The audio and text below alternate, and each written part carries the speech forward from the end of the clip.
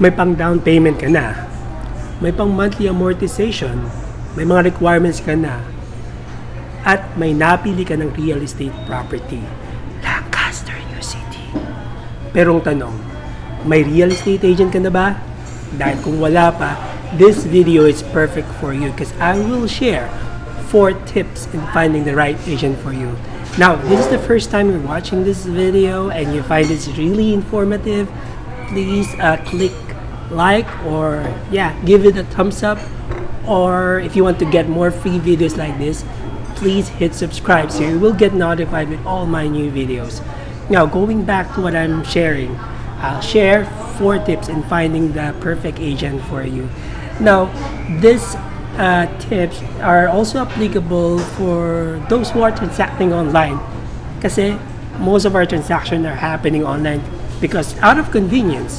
And at the same time, this is not only for our buyer, but also for the agents like us as well. Because after all, we owe it to our client to give the best service and to raise the bar in our professionalism. Now, let me share to you the 4 tips in finding the right agent for you. Number 1, dapat legitimate. When we say legitimate, dapat madali nyo makilala yung agent ninyo. So, how can you do that? Maring on his social media account, dapat at least may picture para talagang nakikita nyo kung sino yung kausap ninyo. Much better kung may video para at least narinig nyo rin na talagang totoo yung nakikita yung tao. Or dapat may phone number din. So, like here in my video, if you will call my number in this description, ako po yung sasagot nun. So, you know that you're talking to me.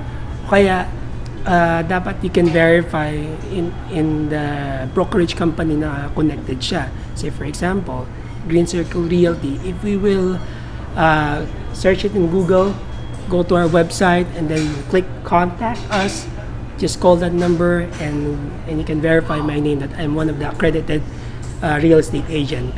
And also, dapat meron ka ring makikita mga actual business transaction na ginagawa sila. Para talagang you really can verify na ginagawa nila yung business na yon. And at the same time, kung meron testimonial, much better.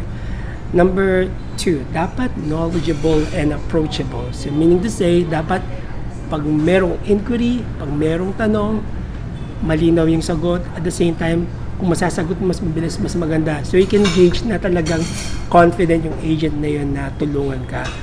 Not only that, not only answering questions from their client, but also to everyone.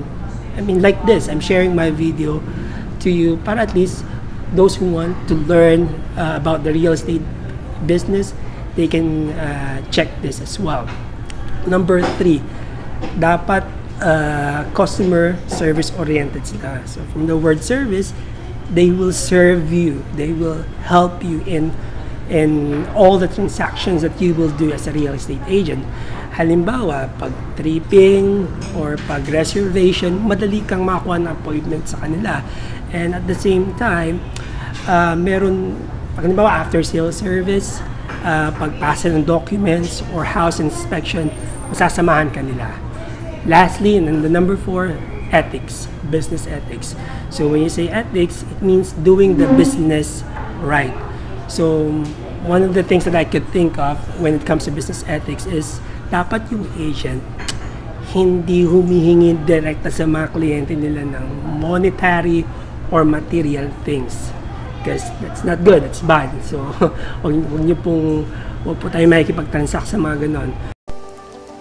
To summarize our 4 tips in choosing the right agent. Number 1, legitimate. Number 2, knowledgeable and approachable. Number 3, customer service oriented. And then number 4, business ethics. Now, if you're still unsure who to approach or you have questions about finding the right agent, you can comment on this video and I would love to answer all your questions. So again, I hope and pray that you can find the right agent to help you find your dream home. Again, to everyone, happy house hunting.